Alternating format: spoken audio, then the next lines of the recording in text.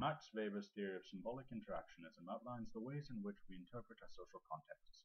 It contains three postulates. Number one, the human being acts towards things and within social circumstances on the basis of what those things and situations mean for it.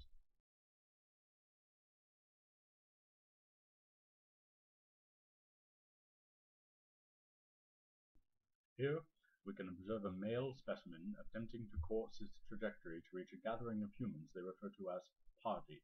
The specimen, while in peak physical condition and psychologically undamaged, will unwittingly display the first postulate of Max Weber's symbolic interactionism theory.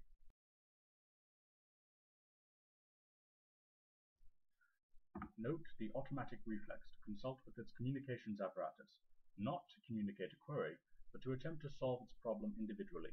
The specimen is now lost. Let us observe how he reacts to the circumstance.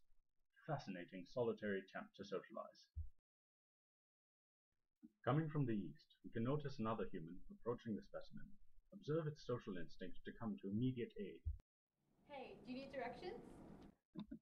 And at this precise moment, we can witness the effect of symbolic interactionism at work, for the specimen suddenly becomes agitated, his pupils become dilated, cold sweats begin to form, and adrenaline is now pumping through its body. The defensive animal instinct is now kicking in.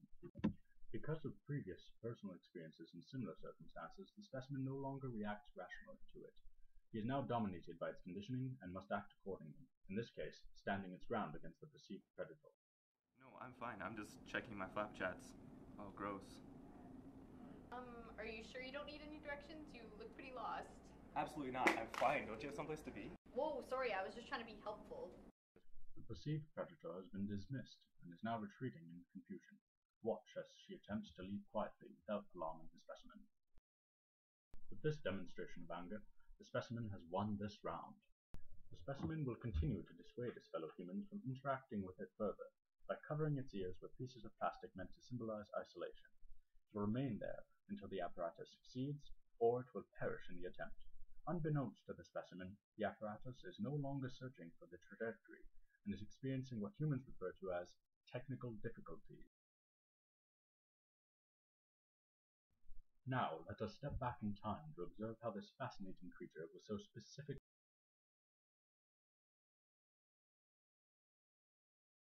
Number 2. The meaning of human beings' actions within social contexts are derived from previous interactions it has with others. Observe the specimen as he wanders within his trajectory, aiming to join the rest of his herd at a social gathering.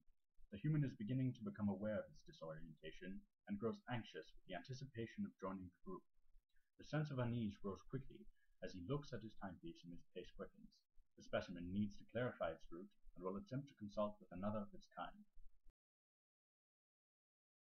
He finds solace in the presence of another of his kind and prepares to ask her if she could direct him to his destination.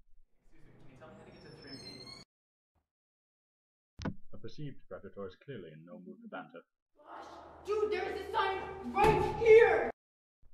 The specimen has suffered severe confidence loss and will now retreat into solitude in a desperate attempt to recover.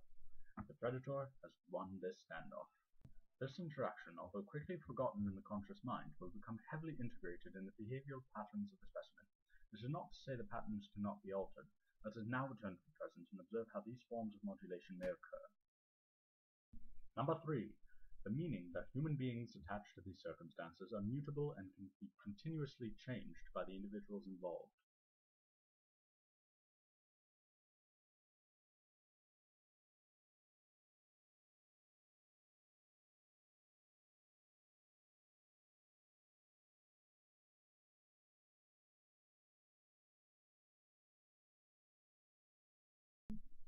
What?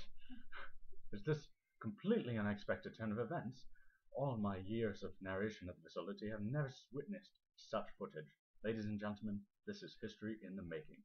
Let's watch. The specimen will now either perish or improvise behavior to survive.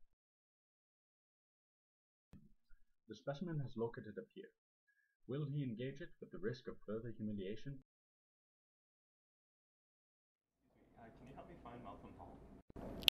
Wow, the specimen has overcome the conditioning and is improvising to survive. How will the counterpart react?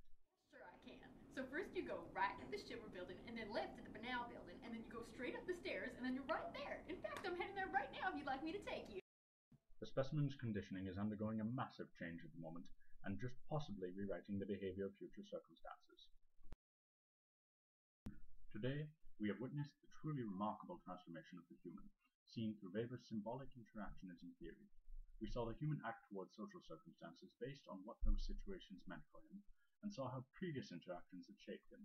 Then, we noticed how he acted in that situation, and finally, we saw how the meanings of these actions can be changed by the individuals involved.